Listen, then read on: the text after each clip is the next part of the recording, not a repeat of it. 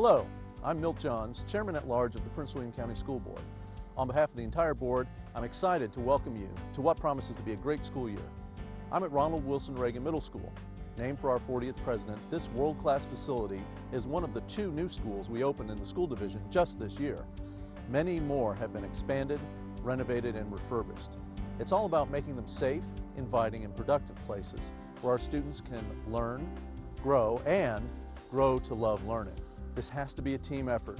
The teachers, administrators, and all the others who comprise our 10,000 plus employees are dedicated to providing the best to our students. Many parents are already involved in their schools and in their students' educations, but we need even more to learn about the schools and to take the time to get involved, volunteer, and make a difference. There will naturally be challenges this year, from budgets to testing and rising higher expectations. But together, we can tackle them and make sure that every PWCS program is rigorous, relevant, and engaging, and that every student is really engaged. After all, our schools are all about our students. I want to talk for a moment to every student in every classroom. Right now, you have the power to start fresh.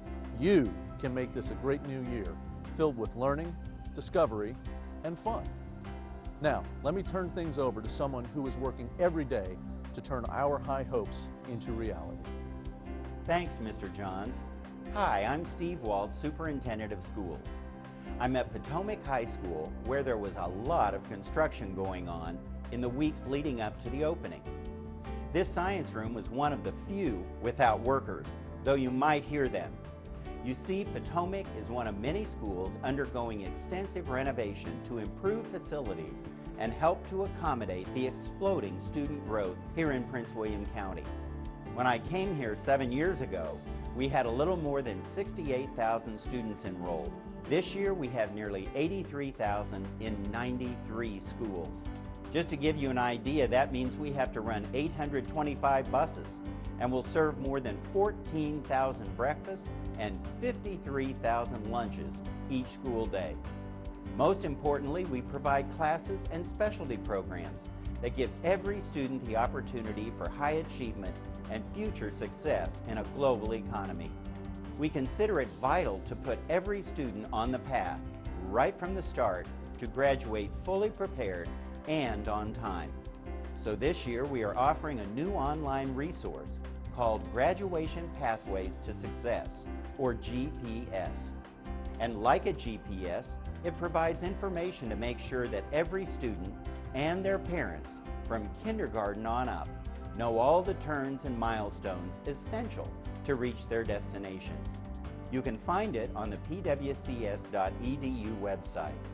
Also this year, we changed our regulations to give principals the discretion to occasionally permit the use of smartphones, tablets, and other student-owned electronic devices in our schools and classrooms. But it is important to understand that the Bring Your Own Device effort will be phased in slowly and only in keeping with specific rules established for each school.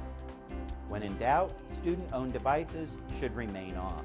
As always, the core expectations and rules for every student are found in the Code of Behavior. We are saving a lot of taxpayer money by not sending printed copies home this year, but you can find it on the website. Download it for your use on personal devices or request a printed copy at any school. Understanding and abiding by the code is important for parents and students alike.